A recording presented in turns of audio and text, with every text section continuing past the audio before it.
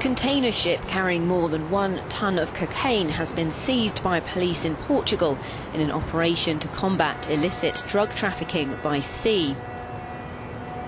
The vessel was intercepted in the middle of the Atlantic Ocean by the Portuguese Navy and Air Force.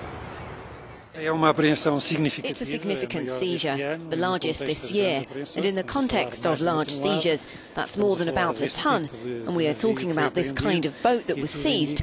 Everything indicates that it's an organisation with weight in the international panorama. 17 men between the ages of 24 and 63 are being questioned. It's thought they belong to a transnational criminal organisation. Over 1,000 kilograms of cocaine were taken from the vessel, which was coming from Latin America and were intended to be distributed across several European countries. It's 100 years since the Balfour Declaration, a letter written by then UK Foreign Secretary Arthur Balfour to prominent British Jew Lord Walter Rothschild. It stated the UK government's desire to establish in Palestine a national home for the Jewish people.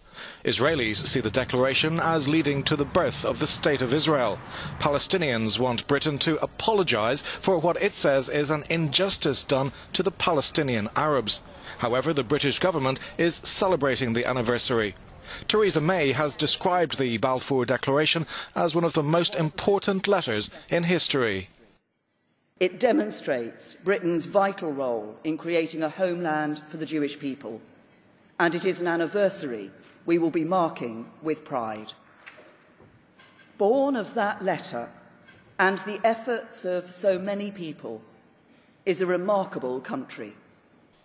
She described Israel as a thriving democracy, a beacon of tolerance and an engine of enterprise.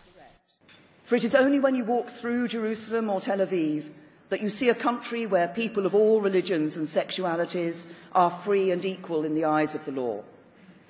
A group of British activists has spent the last 6 months walking from the UK to Jerusalem to apologise for the Balfour Declaration. I'm a Christian, but I come in support of the Palestinians. I'm not anti-Jewish, but I think that we are all equal and we all deserve equal rights. The whole world wants peace, and I'm for peace. I'm for peace for Palestine. Others marked the anniversary in a more humorous way. British graffiti artist Banksy organised an ironic street party in Bethlehem to mark the occasion. Free Palestine! Free, free Palestine! Free, free Palestine!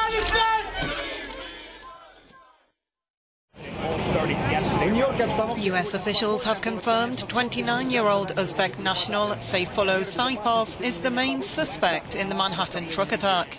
The FBI and NYPD are leading the investigation. They said Saipov rented the vehicle on the day of the incident, but had been putting plans into place for weeks. Recovered in and around the vehicle were multiple knives, the 2 imitation pistols, one a paintball gun, the other a Crossman pellet gun. He did this in the name of ISIS, and along with the other items recovered at the scene was some notes that further indicate that. He appears to have followed almost exactly to a T the instructions that ISIS has put out. 5 Argentine nationals, 2 Americans and a Belgian were killed after the suspect drove at speed down a cycle lane in Lower Manhattan. Saipov was among 12 hospitalized with non-life-threatening injuries. Officials confirmed he'd been interviewed and was therefore conscious, but refused to give details of possible charges that may be brought. He entered the US in 2010 via the Diversity Visa Lottery program. Following the attack, President Donald Trump denounced the scheme. The president's tweets, I think, were not helpful. I don't think they were factual. I think they tended to point fingers and politicize the situation. Security has been heightened across the city as 50,000 people prepare to run through the streets in Sunday's marathon. It's going ahead as planned, and the message from officials is clear. New York will not live in fear. U.S. federal prosecutors have formally charged Uzbek immigrant Sayfullo Saipov with causing the deaths of at least 8 people in New York by mowing them down in a truck. He's also accused of providing material support to terrorists. As the lorry, which was used by Saipov as a weapon, was finally removed from the scene in Lower Manhattan, the FBI said it had located another Uzbek man whom it was questioning in connection with Tuesday's attack. The response to the incident from President Donald Trump has been to promise stricter U.S. immigration laws that let Saipov into the country and to declare that he might send him to Guantanamo Bay. My administration is coordinating closely between federal and local officials to investigate the attack and to further investigate this animal who did the attacking. Send him to Gitmo. I would certainly consider that, yes. By sending Saipov to the military prison in Cuba, it classifies him as an enemy combatant and would curtail his legal rights. We have to get much tougher, we have to get much smarter, and we have to get much less politically correct. More is becoming known of the 8 victims who died in the attack. This amateur video was taken of 5 Argentines who had been in New York to celebrate the 30th anniversary of their graduation. 2 Americans and 1 Belgian citizen also died in the attack. Another dozen were injured. In a show of solidarity with the victims and their families, New Yorkers were joined by visitors to the city in holding a vigil. Russian President Vladimir Putin began a visit to Iran on Wednesday, designed to underpin closer ties between 2 countries at loggerheads with the United States.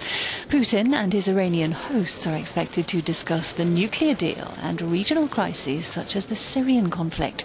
Moscow and Tehran are the main backers of President Bashar al-Assad, while Washington, Turkey and most Arab states support opposition groups seeking to overthrow him.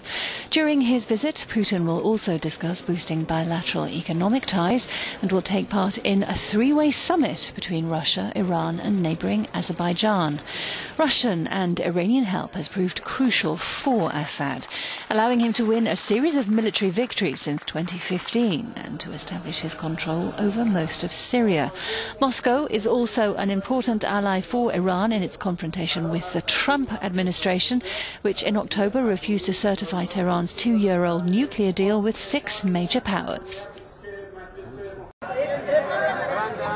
At least 20 people have been killed and dozens more injured in an explosion at a thermal power plant in northern India. Local official Sanjay Khatri said the cause of the accident at the plant in Unchahar is not yet known. Police say the death toll is likely to rise due to the severity of the burns to injured workers. Eyewitnesses described a huge explosion with thick smoke rising from the plant. Government rescue workers were called to the scene as families of the workers gathered at the gates of the plant.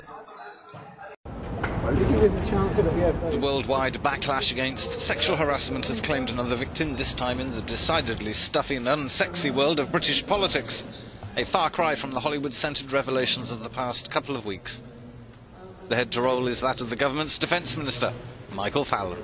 I realise that in the past I may have fallen below the high standards that we require of the armed forces that I have the honour to represent. I have reflected now on my position in government and I am therefore resigning as Defence Secretary. Fallon was accused of repeatedly touching a secretary's leg in 2002 at a Conservative Party dinner. He's the first high-profile victim in the gathering storm over alleged sexual harassment in British politics, which has built in strength in recent days as several accusations have been made. De aquí nos Noticia Internacional.